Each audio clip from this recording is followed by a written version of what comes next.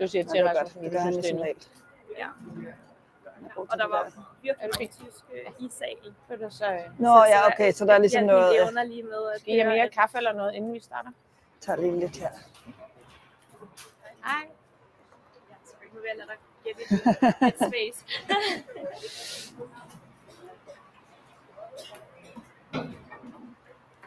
Der mangler nogen, men pyt nu med det. Det er præmissen til de her slags ting, må man næsten sige. Det er det faktisk. Vi har tænkt, folk var sådan i folkemødestemning, og de dukkede op. Det gør de ikke herinde.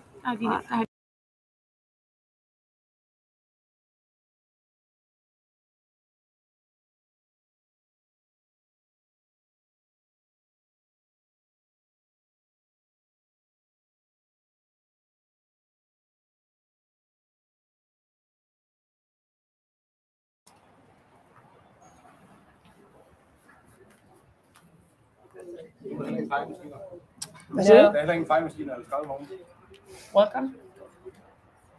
So, good morning, everybody.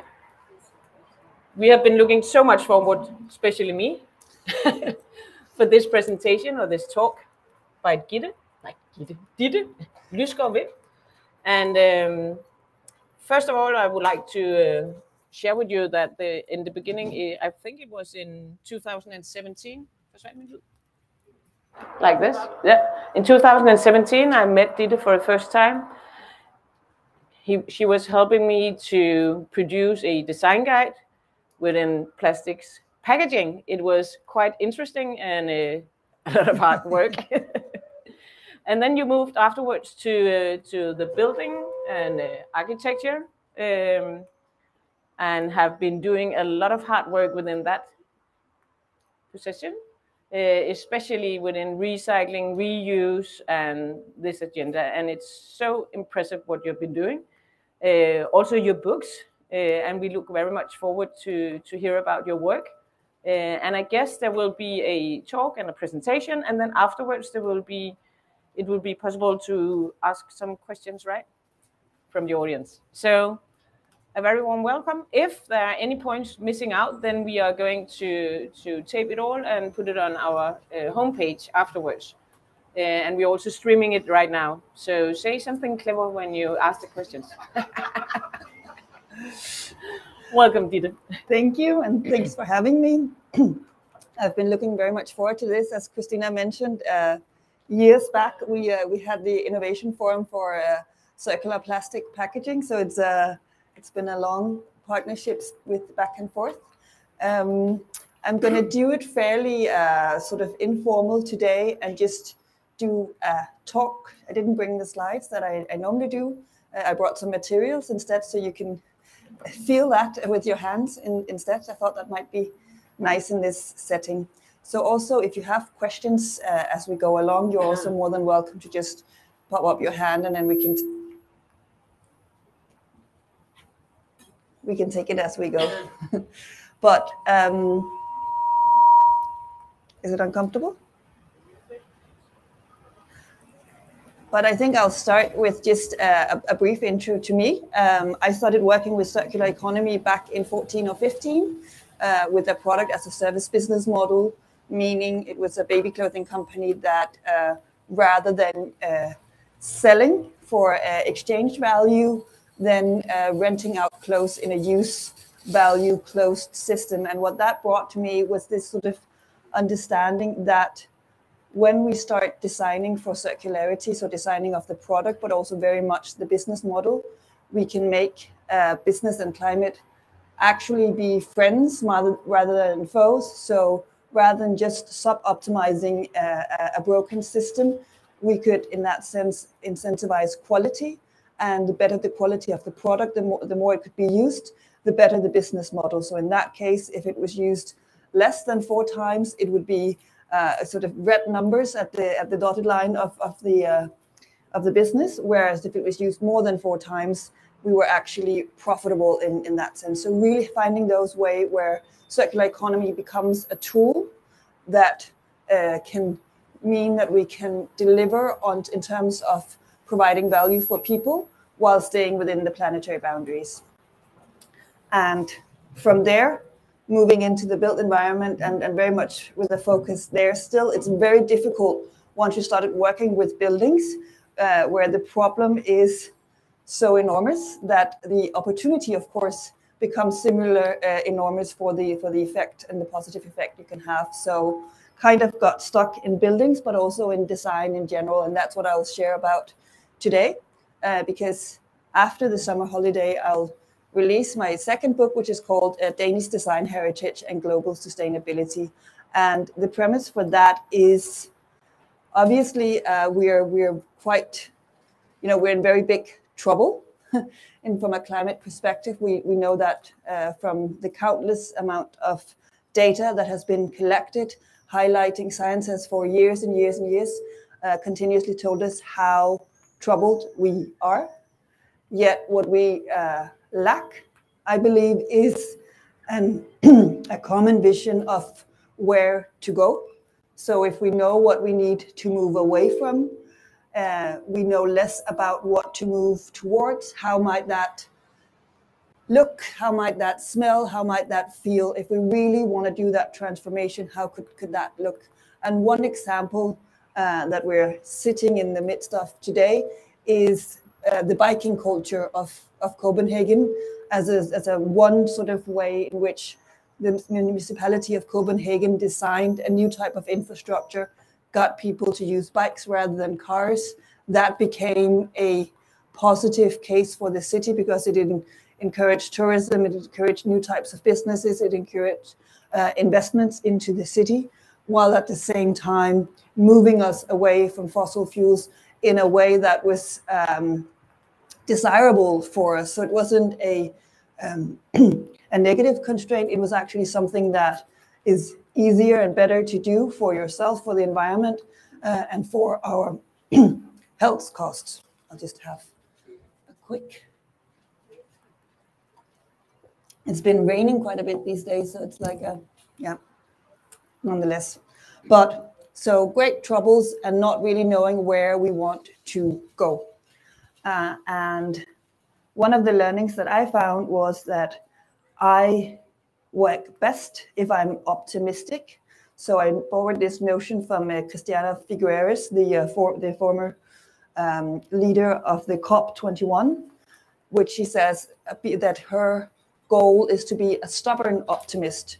So optimism not understood as someone who doesn't read the IPCC reports, that doesn't get the reports, but someone who works very hard on staying optimistic, because that's a way where we can be constructive in what we want to do. So I've very much chosen that approach. And the key thing being, not waiting for the hockey stick as we kind of see it in Denmark, but that we actually work really hard on staying optimistic and on the solutions that we want to do. And luckily, I've had the great pleasure of working with a lot of innovators that do the work and do the grind. So really looking towards how can we incentivize action as much as possible. We've had so much talk, present session included, but so how do we move from all that talk and all those pilot projects that we have seen for the last many years, and really move to a scale perspective, a scale in a Danish context, but of course also very much from a global sustainability concept, because it won't do much good if we fix the problem in Denmark, but don't really create the solutions that can be scaled in a global world, because, well, then we won't really have done a lot. So how do we get... I'll try to stand still. It's difficult, but I'll try. No, so how do we move it to a global scale? And what I saw was that there's this opportunity in... We've moved into the Anthropocene time. So we were in the Holocene time where we had a stable climate, stable environment, and it wasn't our natural environment wasn't driven by human actions in terms of behavioral change within the environment. That's no longer the case. In the Anthropocene, we know that it is our actions that creates change for the environment. So essentially, we have the responsibility, the opportunity to realize that what we do affects the climate, which affects our ability to thrive on planet Earth. So if we really take that in and internalize that from a science perspective, we can go back to this sort of realm of Thomas Kuhn, the old science theoretist who talked about scientific revolutions and scientific paradigms, and how that what happens when there are those large changes where our fundamental knowledge changes. And one thing that makes it very interesting for me to look at as this sort of understanding of the Anthropocene, and the fact that we're now realizing, it's a fundamental knowledge gain that we now know what we do affects the planet. We didn't used to know that. We simply thought that we could do whatever and it wouldn't be affected. But so if we really internalize that knowledge, that's a knowledge gain. And if we look at the scientific revolutions, they are all driven by the fact that they were very scary in the start, because we didn't know what we were moving towards. But ultimately, they've all created improvement beyond what we could imagine. So the sort of a key, or sort of the most sort of obvious example of a scientific revolution would be when we thought that the world was flat, and then realized the Earth was actually round. And so in the beginning, it was extremely scary. Like, could you literally, walk off a cliff one day and then just fall into nothing? And would your buildings no longer work? What would happen? But ultimately, it just brought us so much good. And that's what I hope we will also get when we really start understanding climate change and understanding the world we live in, that possibly we can use that change for improvement, for better. And so for me, the way to trying to push that new paradigm forward, and finding that opportunity of what a world might look like, I really looked to design, and in particularly the Danish design heritage. And the reason for that is, if we take design first, what design is extremely good at is, one, to stay with the troubles. So really that we get comfortable in the problems, and really dive into how do we solve problems, not just on the surface, but actually at the root cause. And that takes that we are comfortable with really diving into problems without having the solutions to those problems. So that's one thing. And then the other thing, which is, we're used to it from a very sort of tangible example, but design's ability to shape something that wasn't there.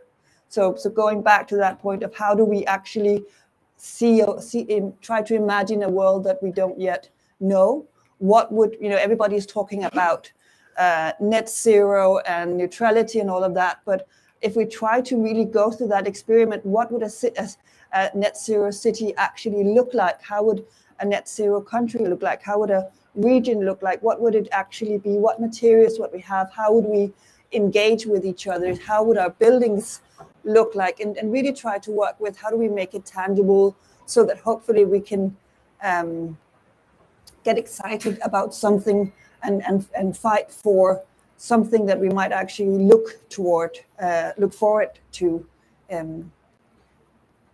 Historically, we've been better at human ingenuity, at innovation, from a perspective of wanting to move towards something. It's difficult if despair is the only driver, as we're currently seeing. So that's design, but then combined with the Danish design heritage, what from that perspective is super interesting for me is, if you look at Danish aesthetics, there's this part of the aesthetics, part of what has made Danish design so popular is that it really sprout forward after the First and Second World War. And there was an embedded part of having that social purpose of democratizing, of creating welfare and well-being for the population. So it wasn't super expensive. There wasn't a lot of ornaments. There was really that sort of form follows function, that it had to have a higher purpose rather than being designed for the purpose of design in itself. So taking that social purpose that they found to be a positive creative constraint not something that made the design worse, but something that actually heightened the ambition and created something better. So if we can learn from that and use the planetary boundaries as a similar positive creative constraint, because if we look at design, it's barriers has always been a given. You know, you get a brief, there's always barriers to design, and usually it's something that we've used as a tool to do better. But I think the problem when we talk about sustainability, when we talk about the planetary boundaries, that for too long it's been used as a sort of an opportunity to do less good. So it would be okay that it would be, you know, inconvenient, uglier, more expensive, and all of these different things. So if we instead start using it as a positive creative constraint, there might be opportunity to be had there. And then the other side, the thing that I think is really interesting is more from a business model and how we structure our society, in that what they were successful at and what we also still see in terms of the things in circulating is a focus on use rather than exchange value. So if you look at buildings today, or how we go about a lot of the ways in terms of recreating businesses, it's less about the societal problem solving, it's less about the use value, and it's more about the exchange value. So the built environment as an example, in the good old days, and it's not to romanticize that too much, but you would have a developer that would develop a building with the purpose of providing that societal value, solving that societal problem.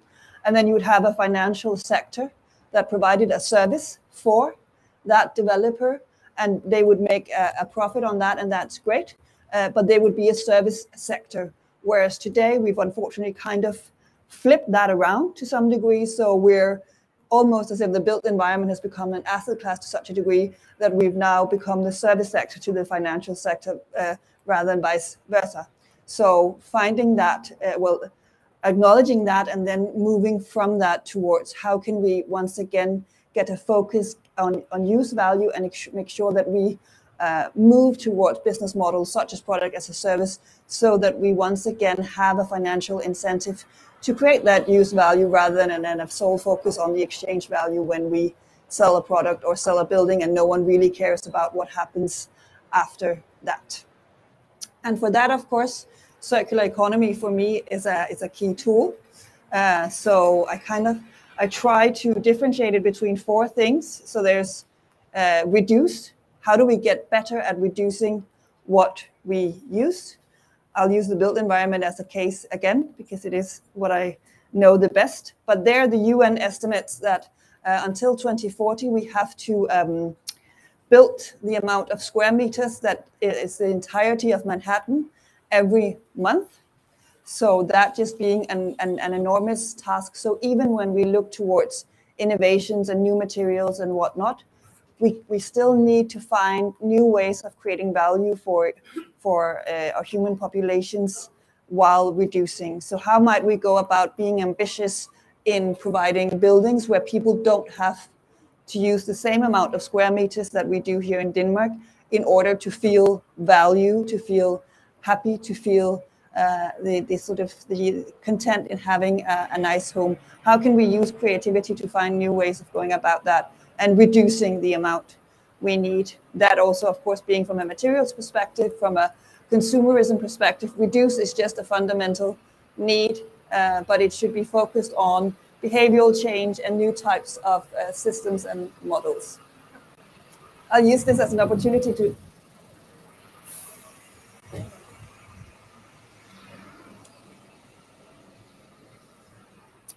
and then the next is reuse. So reusing as much as possible, and reusing being where we don't need the processing that we do when we recycle, which is the third. We also still need to very much recycle a lot of things. I think if we look at our homes, we can see a lot of things coming into waste, becoming wasted in the next couple of years. So how do we find smart ways to utilize that, kind of working with a duality of designing the world of tomorrow with the waste of today, while working towards designing a world without waste? So how do we balance that gap between we have all these waste streams, how do we make do with that? And from a personal experience perspective, what we've really worked with, and maybe I'll share some of the materials here. One, because it's also the plastic pavilion, so I brought our plastics project, which is for Carlsberg. They have these Draft Master kegs. This is also from there, just different tests. But they have these Draft Master kegs that would have otherwise been incinerated because they're plastic composite. So how can we use design to find a new use for it, while also realizing that hopefully one day they will innovate in order for the kegs to be reused rather than recycled. So on the one side, we needed to find a desirable design, but also design a value chain and a business model where we weren't taking in huge capex cost in terms of setting up our own production, because fundamentally, if they find a way to reuse that material, we should all be happy, rather than seeing, shit, we still have quite a long way to go in terms of our return on investment. So making sure that we're incentivizing a better future and continuous improvement, rather than finding ways in which we end up just doing business as usual in a bit of a new way. Really being mindful of how do we concurrently incentivize that change, because also being mindful that if action matters, so also that perfect doesn't get in the way of good. So it's unlikely that we will today, tomorrow, the next 2 or 3 years create the perfect solutions, but that doesn't mean we shouldn't act and get going. So really being mindful of that we need several iterations to get us there. So how do we really start working with and appreciating the first types of iterations, while being mindful that we should, of course, continue to do as much as possible. It's going to be 1,000 or 10,000 moonshots to get us there, not just one sort of single silver bullet. And I mentioned that there were 4 R's. So we have reduce, reuse, and recycle. And the 4th for me is replace. So finding replacement materials is also, I think, going to be a key part of the future. We have, especially from a nature perspective, more and more interesting solutions already here, but it's sort of the first generation of biomaterials, and I brought a bit of it as well here. This is one of the Mader's products where they use coffee shelves, and this is Seoul's eelgrass acoustics. So it's just to highlight that now there's actually in-market commercialized a lot of new nature-based materials, and it's only the first iteration of it. If you look, which for me is super interesting, that while the built environment has not traditionally been particularly good in innovation, you have a life science industry in Denmark that's been really good at innovation. So now with this sort of next generation of biogene materials, such as algae, mycelium, etc., you have a life science sector that's starting to merge into the built environment, because they see an opportunity to utilize all of their knowledge and all that their experience with these living organisms, and in engineering them to do what we would like them to do. So just seeing that there is a grand opportunity also if we start working with nature rather than against nature, because there's I mean, it's unfortunate, there's sort of almost, because we oh wait.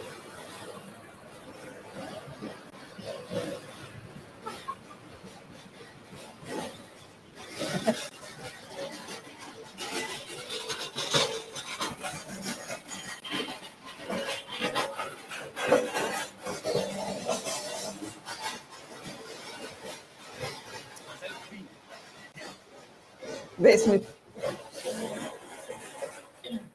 No, but just to say,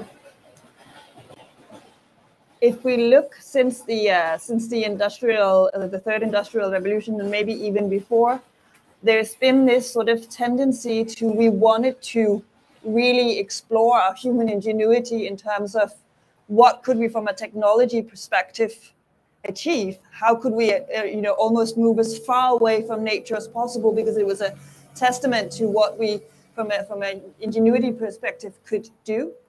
And hopefully now, if we start looking towards, okay, maybe it shouldn't be either or. If we work with nature and then put all of our human ingenuity and all of our technology on top of that, rather than seeing them as opposites, hopefully there's an abundance of opportunities that could really drive us to that much better place than we know today. So I think I'll leave it there. That's some of the reason why I choose to be that stubborn optimist, because we won't get there unless we do a lot of hard work for it. But if we put in that effort and really get to work today, tomorrow, and start acting and creating that change, then there's no reason why it shouldn't be possible to get to a better place. So yeah, I'll leave it there.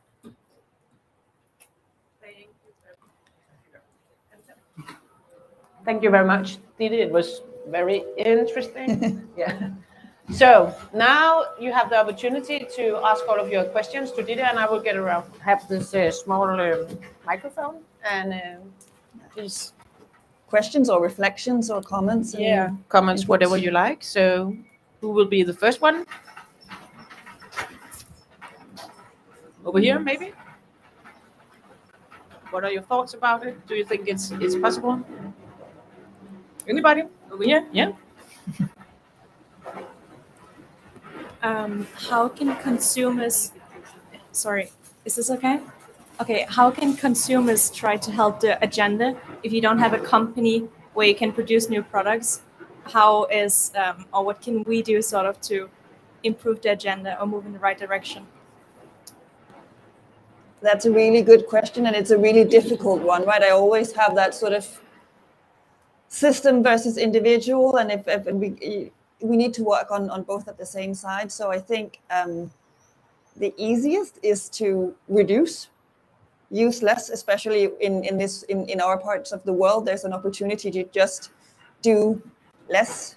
Of course, that doesn't work on a global scale, but reduce is something that we could really be mindful of from a consumer perspective. And then, of course, when we do use stuff, creating that demand for the new types of solutions is crucial, right? So that we support the innovative solutions that are there, and are also mindful of that, they might not be perfect in their first iteration. Failure is a key part of the journey to success. So how do we also get better at supporting failure and not seeing it as something that we should stay quiet about, not really want to talk with each other about, but rather celebrating them and supporting when they happen. And then, as much as we are consumers, we're also citizens. So, of course, a key thing is when we go to the voting booth, whenever that happens, whether it's for local politicians, national or European. I have a question over here. Thank you. Hi, Ditte. Thank you for being here today. Full disclosure, I work with the Danish plastic industry. In terms of circularity, what's your view on plastic in a circular economy? Yeah. So I think for me, plastic is a brilliant material, and it will continue to be a brilliant material that we will need. And similar with all other materials, we should find the best use for it and where that should be. And there'll be more. I mean, that's the thing with the transformation, right? If we look at it both from a creating value for a global population, but also the energy transition and everything, we need all of the materials that are efficient and provide. And plastics is an extremely efficient material, so we will need that for the future. And then we just need to get better at finding high value recycling schemes for it, and maybe also looking more into what can we produce it with.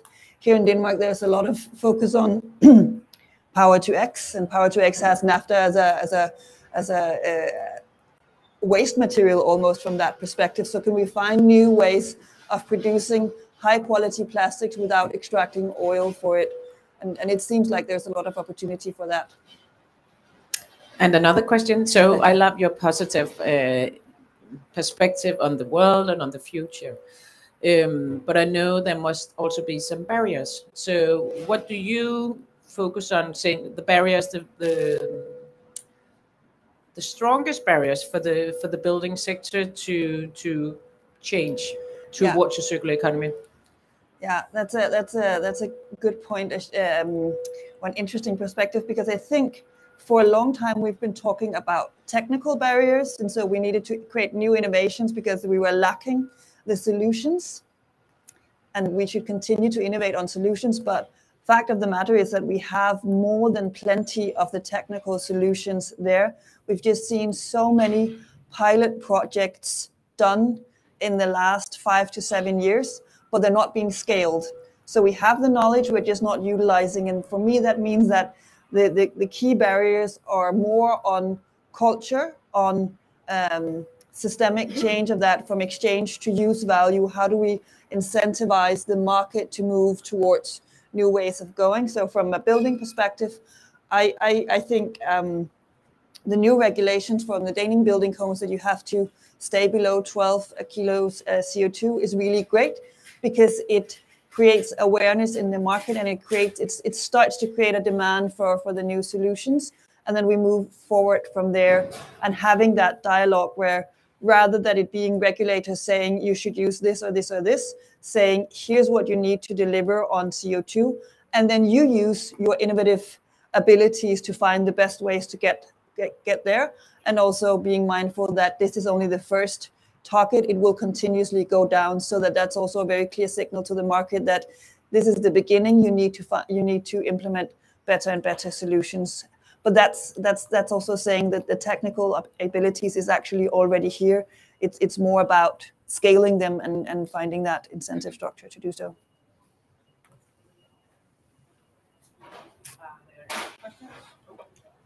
Are there any further questions for you guys? Yeah. Okay. Yeah. No. Okay. It might be a rather specific question, but I saw up here there's an overview of bioplastics and the division of regular plastics and bioplastics. So, do you know the amount of waste plastics which are actually swimming around, in the seas and everywhere, and would it, instead of growing biomaterials to use in bioplastics, would it be more useful to just reuse all the plastics that we have? Do you have a from my perspective, we need to do both, because the problem is that grand, right? If we're talking about a world of 9 billion people, and the amount of people that need, that has yet to have, a roof over their head and running water and all these different things, that the grandness of that challenge is just mind-boggling in a sort of multitude scale. So we would need both to get there, and I think that's what makes it so difficult, right? That it has to be this puzzle of solutions coming together, and then we are mindful of that when we have the biomaterials, we use them for the best possible purpose, and when we have the waste plastics coming in, we use that for the best possible purpose, and that goes into what are the recycling facilities, what are the production facilities, and that's something where it to me it looks like there's an opportunity to really coordinate that as best as possible. So now we look at what are our capabilities and our capacity within recycling, and make sure that we then get the waste material into the best streams possible. Because if we really move towards a circular economy, you should, if we're successful at that, end up with a demand-based market for the waste materials, right? So that becomes sort of like who gets the access to the material waste streams in the future, and that we're mindful of that we move them into the best possible use, and that being about how we best deliver value for people while staying within the planetary boundaries. And speaking of planetary boundaries, so we have met some scientists saying that if you're going to live within the planetary boundaries in the future, you need to have like 3.2 square meters or something like that in your building, and live a bit per person. Yeah, per person. So what do you think about that perspective? And are we as consumers and citizens, can we manage to live in that way? I think that we will have to live on fewer square meters, but that coming back to that, seeing the planetary boundaries as a positive creative constraint. So I don't think it'll be 3 square meters per person. I don't think we have the ability to deliver on value within that, but maybe it's 20 square meters per person, because we get much smarter about how we optimize our design of our buildings and create that communal spaces that has a high value, where there's some of the things that we're doing privately that we actually want to use in a communal perspective. If you look at, I mean, Copenhagen, I think it was last year, they had, like, the municipality literally put out posters on the bus signs where it was, remember to say hi to your neighbor, because loneliness was such a problem in the city, which is like crazy, right? That the municipality feels like it needs to tell us to say hi to our neighbors. But it's just to say, if we take those multitude of problems and turn it into solutions where communal spaces will be a key part of that. But it won't be, I mean, I think that's also that it has to be behavioral change, the reduction of square meters with new innovations where we can, you know, if we look at the reuse and recycling of materials, if we look at the biogene materials where we are essentially storing carbon rather than emitting carbon in our buildings, that also provides an opportunity for maybe saying it doesn't have to be 3 square meters, but it could be the 20 square meters or something of that sort.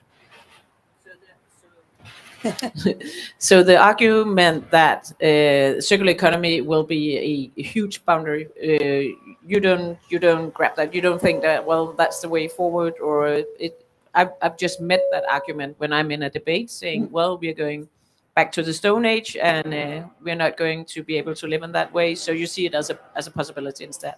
Yeah, I mean, I think that's also, you know, whether we talk about technology or circular economy, there's an opportunity to be both friend and foe depending on how we use it, and that it has to come back to that: are we delivering value for people while staying within the planetary boundaries? Because it doesn't work if it's not getting us closer to staying within the planetary boundaries, but it also doesn't work if it's not providing value for people. So yeah. Any questions from the audience?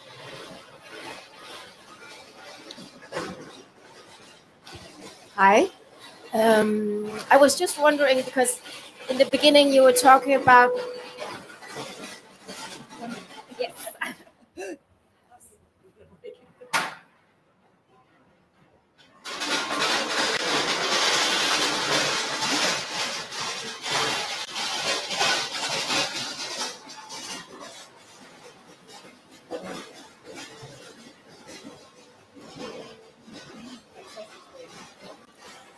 Yes. I'm actually not sure what the question is, but I really liked that you were using the terms or the illustration of the planet being flat, yeah. And then that we realized that it's round, and it took us some time to adapt to this. What the challenge, I think, is that how about time now? Mm-hmm. Because as you say, it's okay, how can we turn into circular economy and stay positive, believing in it's okay to that the innovations are imperfect at the moment? How do we push? If it's consumers, what can the consumers do, or is it due to regulations, or is it both? I mean, I think I'm working with circular runware, where we extend the life of runware so we don't produce new. But at the same time, I really feel it's a challenge to get to people to change their behavior, even though they get it renewed with new. We can remove the prints on it, but still, it's like, oh, should we just give it back and we get it? But why should we get a new one, or is it cheaper, and so on? And then I was like, how was that compared to plastic bags that now we are all using a tote bag instead? So that would be regulation in that matter, but it takes time. Yeah, I mean, time is but you're completely right. Time is the biggest challenge, right? Because the level of urgency is really, hi. It is really like, there's this, I think it's Bill McKibben, he has this sort of, there's no point in solving the climate crisis too slow. That won't get us anywhere. So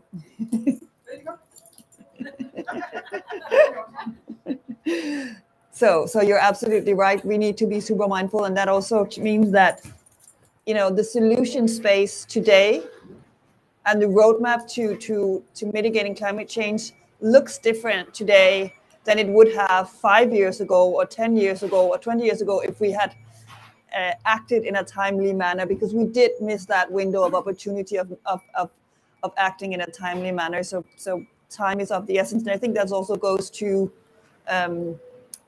that part of like not making having perfect get in the way of good, because we also just need reductions on a very, very sort of immediate scale. We can't only look at reducing in 10 years time, because the risk of then having exceeded the planetary boundaries to beyond tipping points is too big. So it's a key problem of how do we, and that's, for me, that's also why I take that perspective of optimism, because I think it's what will most likely be the best tool to get us to act as quickly as possible, which won't be quick enough. I think it's also, I mean, it's, I'm optimistic, but I'm also aware that it's a little bit easy being an optimist in Copenhagen when around the world there are already so many that are living with the really seeing the problems of climate change already. So we also have a moral responsibility in that sense.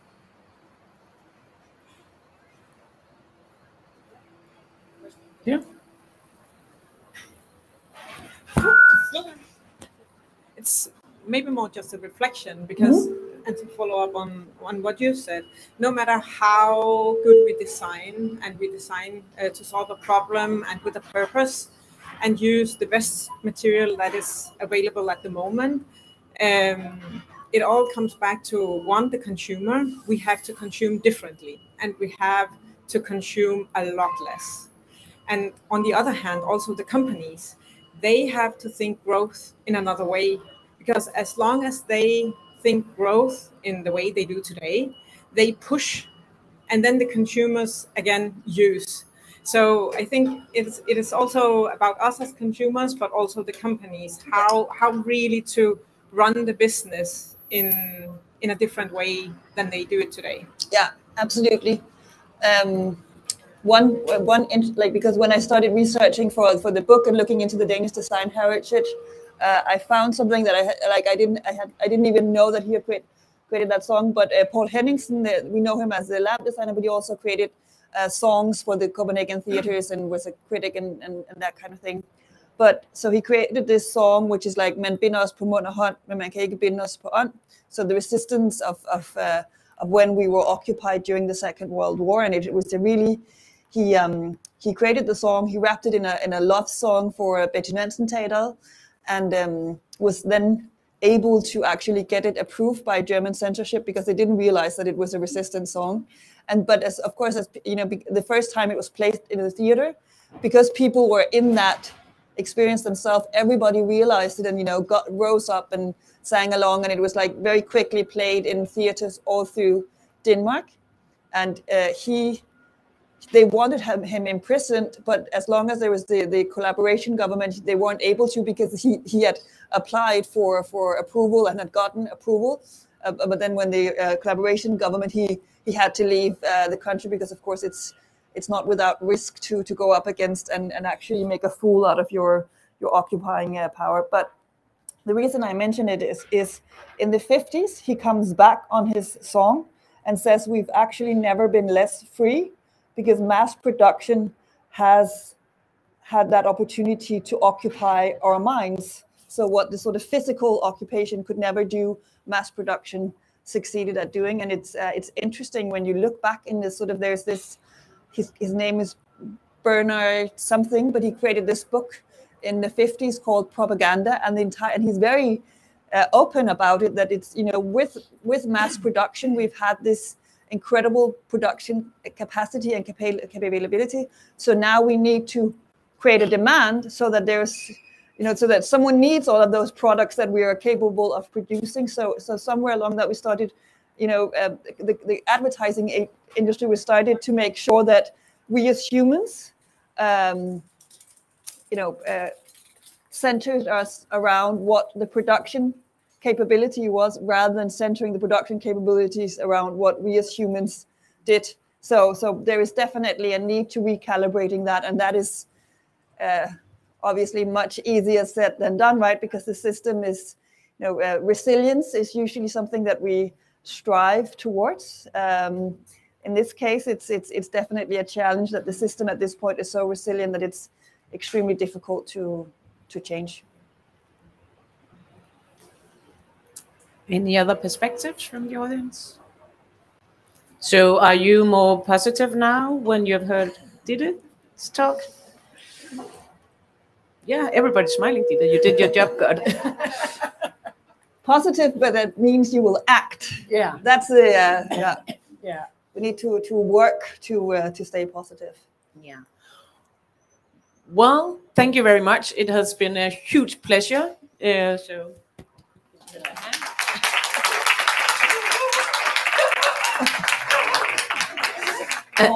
And I hope we are able to see your book when it's launched. Is it in August, September? September. So people can just write to you, or how do they get it? Yeah, they can follow the circularway.com. Then there will be updates on the book. Yeah, great. There's a newsletter, so you can get it in your inbox. Yeah, cool. Well, thank you, Ditte. It was a pleasure.